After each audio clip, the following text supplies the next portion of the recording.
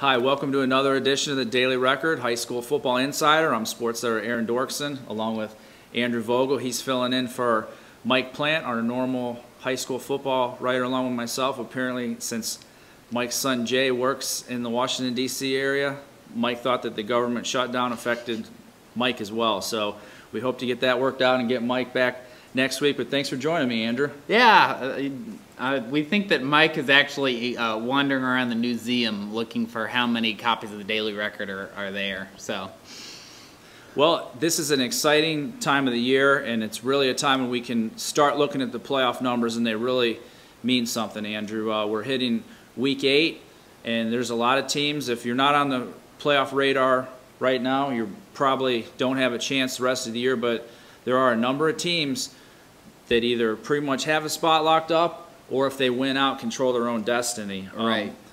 The biggest region you could start with would be Division 5, Region 16, where there's about 6 teams that all have a decent shot still. Northwestern's ranked second in that division at 6-1. Loudonville's 7-0. If they win out, they're pretty much in. Chippewa last week won what we were dubbing the Most Improved Bowl when they edged out Waynedale 28-24. Who knows, it may even be our Coach of the Year Bowl, because how do you separate the job Mike Boley and Matt Zerker have done? But the Chips did win that game after going just 1-29 the last 3 years. They're 8th in this region now. If they win out, they have a little better than a 50-50 shot of making the playoffs. Norwayne is 9th. They have that huge Week 10 game looming with Northwestern. Orville 11th. If they win out, pretty decent shot of making it. And Waynedale at 14th. They would need a lot of help and also have to win out.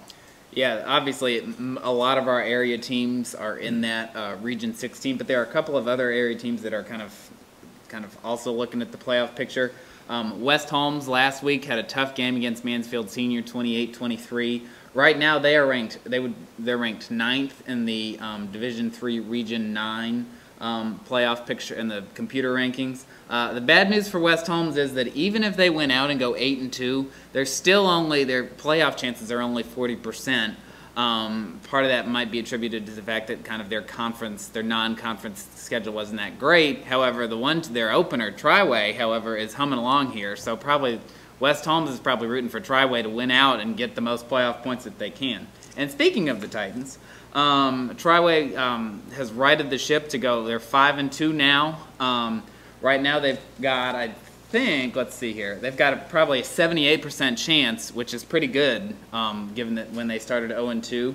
And the good news for Triway also is that they have 2 tough games against Indian Valley, which we'll talk about here in a little bit, as well as Manchester. But the good news for Triway is that even if they split those 2 games, and then as long as they win their finale against Timken, they've got a 99% chance as long as they finish with 7 wins. So that's got to be kind of good news for them, that they don't kind of, it's not a kind of single elimination here these next couple weeks. Well, Triway last week went to CVCA and won 43-21, just a really impressive win for them.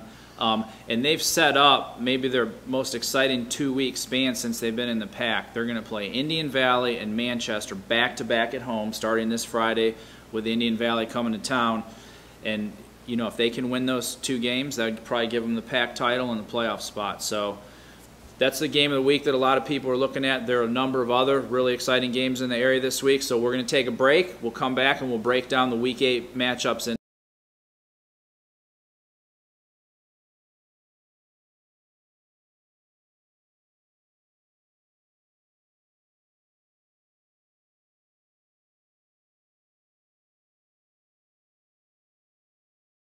Welcome back to the Daily Record High School Football Insider, and we've got a lot of good games. Kind of the 3 that stick out are 6-1 Indian Valley travels to 5-2 Triway at Jack Miller Field, and then 7-0 Loudonville receives a visit from 6-1 Danville. And probably the big game in the Wayne County League this week is improved Waynedale at 4-3 against the league-leading Northwestern Huskies at 6-1. Yeah, I would agree with you, Andrew, that those are probably the 3 headliners. I'm really looking forward to watching Triway play. I know you went over to CVCA, covered it, from talking to people at the game, reading your story. It sounds like Tony Lee's shotgun spread attack was about as efficient and well-tuned as it could possibly be. All Parker Carmichael did was go 29 for 34, throw for 391 yards. Not bad. Yeah. You know, but on a day's work. Yeah, when you read those numbers though on the paper, he's not airing it out like throwing home run passes down the sidelines or over the middle. From what you were telling me about the game and some other people there, it's quick, efficient passes, hitting the receivers in stride. A lot of times they throw the ball so quick you can't get a pass rush. And it relies on timing, like you said, and probably that's part of the reason why, and Parker talked about this after the game, that when you've got a lot of new receivers, Jordan Miller's really the one holdover from last year, that takes time, and game time is different than practice, and so it's probably good that they're hitting their stride now. And one receiver that really made a big mark last week was Dylan Kopp. He led the way with 5 catches for 116 yards. Jordan Miller was close behind, Troy Haven, and that Tri-Way defense was really impressive, holding a good running CVCA team that had defeated Norway earlier this year to 65 rushing yards in the first half to let them get going. Andrew, what are you looking at in the WCAL with their matchups this week? Well, Wayndale and Northwestern should be a good. Northwestern probably where we thought they'd be. Wayndale obviously an improved team. I talked to Mike Toot last night, and really nobody's been able to slow down their kind of two-headed monster of Tyler Smith running the ball and Malachi Naledi, who touchdown can also, Tyler. Yeah, he has just been running wild. He has been. And there have been a couple of teams that have maybe slowed him a little bit, but nobody's really stopped him. And Toot also mentioned that his defense has been playing good, not great. But they're going to probably need to be up to form against Ren Weaver, who has over 1,000 rushing yards as well as 800 yards passing. And he's a handful, simply put. Matt Zerker, meanwhile, knows that you've got to be able, you probably aren't going to be able to stop Tyler and Malachi. But you got to at least kind of contain them a little bit. So that would be a big win for Wayndale if they can spring that upset, and it would really throw the league into a flux.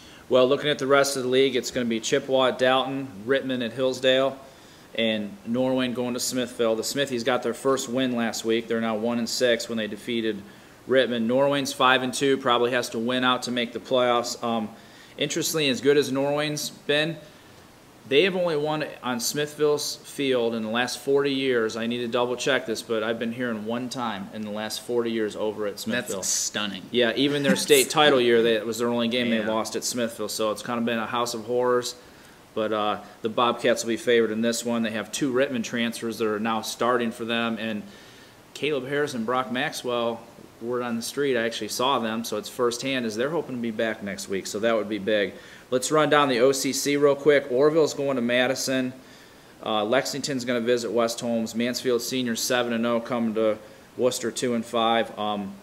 Like you said, West Holmes is going to have to win out, maybe get some help. Orville, if it wins out, has about a 50-50 chance of making the playoffs. And looking at their schedule, it would be doable for them to win out. Probably they've had their toughest OCC slate kind of in the middle, and now it eases up a little bit. Well, to complete the rest of the area games, Cloverleaf's going to visit Talmadge. What a matchup this is. We're going to have Mike Plant, when he comes back, cover this. Danville 6-1 going to Loudonville 7-0. And Tuslaw 1-6 is going to visit Manchester 6-1. Mike made sure when he made his travel plans in D.C. that he'd be back so he could go to Loudonville on Friday. So yeah, we've been wanting to get one of our staff writers down there. We have a feeling we're going to be covering the Redbirds in the playoffs as well. Well, on behalf of Andrew Vogel and our partner down in the Washington, D.C. area, Michael Plant, this is Aaron Dorksen. Thanks for watching the Daily Record High School Football Insider. Enjoy the games.